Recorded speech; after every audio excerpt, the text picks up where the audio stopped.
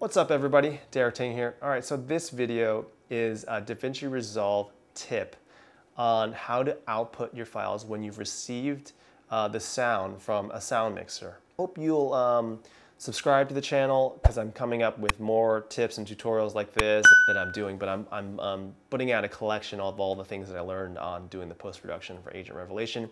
If you could like this video, I would be super psyched because helps me grow the channel and gets this type of video out to other people that I think would find this really relevant. So, so to give you a little bit of background, if you work with someone else to mix in different things like your music, your Foley, your sound effects, your dialogue track, all those things that kind of come together and make this short film or feature film or whatever length video really enjoyable with the sound, you are going to get a file, a set of files that's left, right, center, LFE, left surround, and right surround.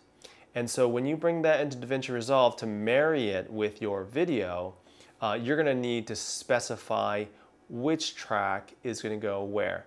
That's because the computer doesn't know, it can't read, so it needs to know which track should play which. And if you don't do that, it's just going to sound jumbled, and then you're going to be like me, you're going to be like, whoa, why is the dialogue not so loud? It sounded really good when I was mixing it with them, but now when I'm trying to do it, when I'm trying to repackage it, it's not working, and you're going to be super frustrated, and you're going to spend days trying to figure that out, just like I did. Unfortunately, I had a friend, this guy Eric at Anarchy Post, showed me this simple way to do it in Davinci Resolve. And so I'm sharing it with you. So what you need to do is go to your workspace, you show an active panel called the mixer, and then in the mixer you're going to see this grid, which I'm showing you right now. And for each audio track, A1 through whatever, you're going to specify what it plays to, what speaker it plays to. So in the case of left, you're going to move the blue dot to the upper left.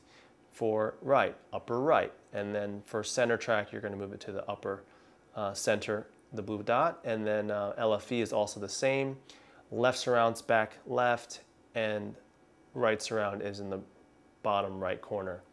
And then when you export it, then you'll be able to hear the proper channels going to the proper speakers. And I mean, more importantly, if you're just playing it back, like let's say off your laptop, off Davinci Resolve itself, then it's going to properly hit those channels. And also, moreover, if you're just playing on two speakers, it's going to know whether to go left or right. And I guess it'll just kind of, sprinkle it evenly on the center tracks when you specify the center. Thanks again. Thanks for watching, and I'll see you next time.